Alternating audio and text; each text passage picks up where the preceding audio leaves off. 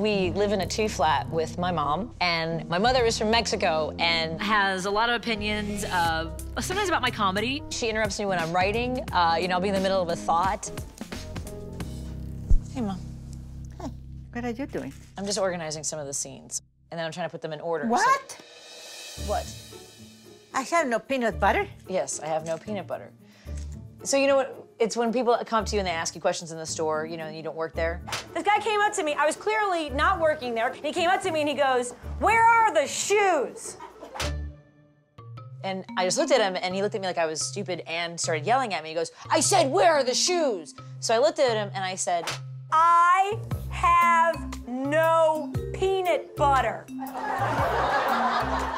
And he said, "What the hell are you talking about?" I said, "Exactly." Crazy gets as crazy gives, I'm just saying. Patti, what? It's fantastic. Thank you. I'm gonna tell you why. Why? Because of the P. I'm sorry, the what? P. Is it, I'm peanut sorry. butter. Okay, I don't have to say, I'm not saying it that way, I'm just saying I have no peanut butter. But you go P. No. Peanut butter. No, but it says I have no peanut butter. I'm not gonna go, I have no peanut butter. Oh, well. I think it was a good idea. She should do the joke. I'm gonna bring her on stage one day. All right, thanks, Mom. As far as stand-up goes, everyone thinks we just run out on the stage and just start, you know, prattling stuff off.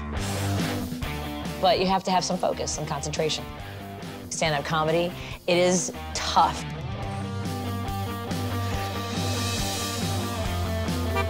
Hi, comedy show for Kelly Howard. You plus a guest. Here's another one so you can bring people. I